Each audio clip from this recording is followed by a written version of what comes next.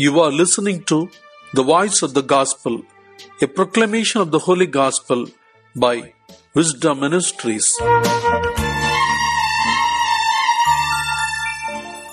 November 21st, Saturday. Let's begin this day with the blessings of God. A reading from the Holy Gospel according to St. Luke, chapter 20, verses 27 to 40. Some Sadducees, those who say there is no resurrection, came to him and asked him a question. Teacher, Moses wrote for us that if a man's brother dies, leaving a wife but no children, the man shall marry the widow and raise up children for his brother. Now, there were 7 brothers. The first married and died childless. Then the second and the third married her. And so, in the same way, all 7 died childless. Finally, the woman also died. In the resurrection, therefore, whose wife will the woman be? For the 7 had married her. Jesus said to them, those who belong to this age marry and are given in marriage. But those who are considered worthy of a place in that age and in the resurrection from the dead neither marry nor are given in marriage. Indeed, they cannot die anymore because they are like angels and are children of God, being children of the resurrection. And the fact that the dead are raised, Moses himself showed in the story about the bush, where he speaks of the Lord as the God of Abraham, the God of Isaac, and the God of Jacob. Now he is God not of the dead, but of the living. For to him all of them are alive. Then some of the scribes answered, Teacher, you have spoken well. For they no longer dare to ask him any other question.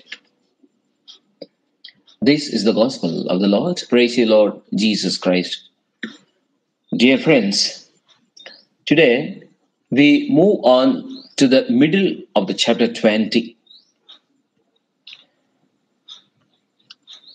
In previous passages which are not included in these readings, Jesus has rebuted a challenge to his authority and left his critics critically speechless.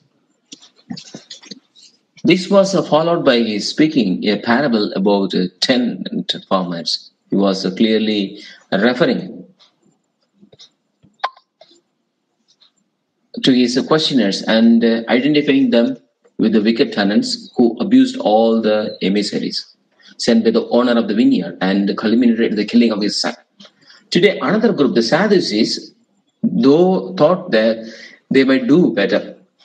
The Sadducees, among whom were numbered some of the most powerful Jewish leaders, including high priests, restricted their beliefs to the Pentateuch, 5 first books of the Bible, repeated written by Moses and containing the essence of Jewish law. For that reason, unlike the Pharisees, they did not accept some beliefs which occur only in later books of the Old Testament.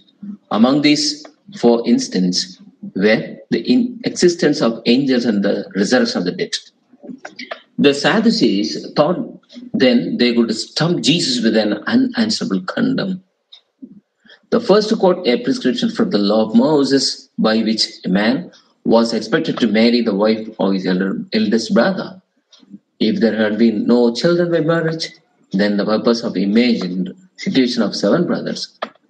The unanswerable question they proposed was that if there really was a resurrection after the death, which of the 7 men would be the woman's husband in the next life? For them, there was no problem. They did not believe in the resurrection. Death was the end of everything. For one who believed in the resurrection, it was an embracing difficulty.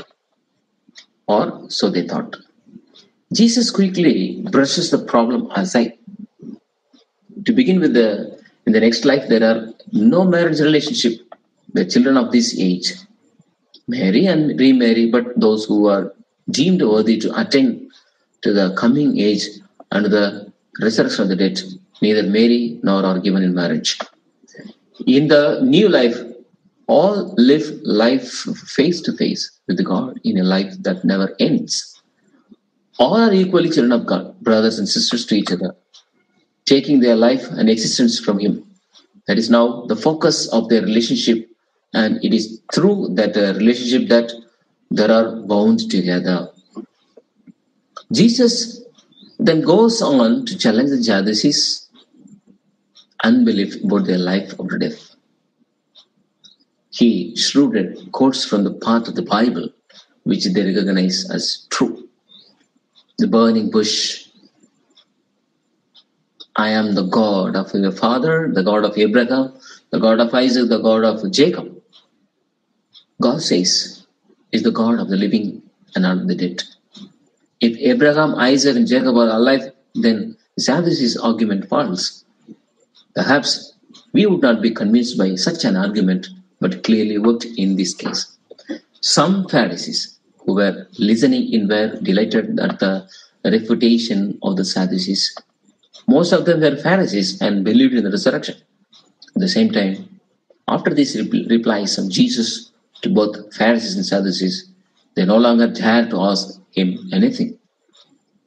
We, of course, believe in the resurrection, not so much because of Jesus' arguments here, but because of his own resurrection and his promise to share his life with us forever. Amen. May God bless us.